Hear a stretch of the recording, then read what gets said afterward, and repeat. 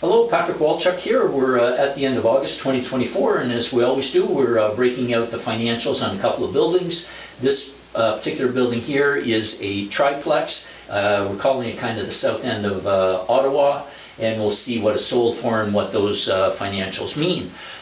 So this property here, to the best of my knowledge, was a legal triplex. It was not fire retrofit. It was listed for $858,000.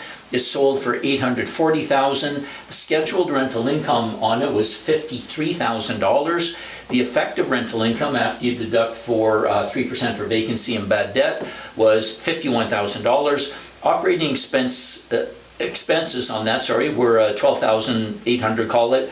Total operating expenses, that's when you add in 5% for maintenance, 5% for management, gives us total operating expenses of $17,934, and you throw that into the mix and see what happens, and poof, it comes out with net operating income of $33,537. So what does that mean? Well, that gives us our cap rate. Cap rate of 4%. That's pretty good.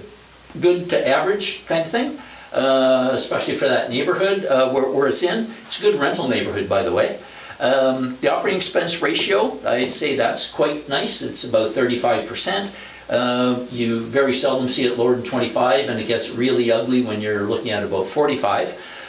Sold for 16 times the gross, 25 times the net. That's sort of what you expect when you see a cap of 4.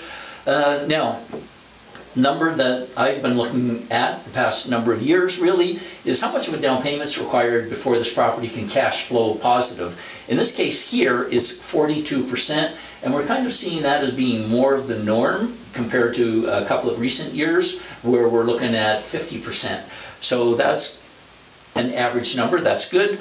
So the down payment, the purchaser 42%, that gives, it equates to $353,000, and based upon the mortgage, 4.7%, his annual debt service on that mortgage is $33,000, and so that gives him a small positive cash flow of $525, and of course the ROI on that is also in the positive range of 0.15%. So that's what happened to that property. Thanks for watching.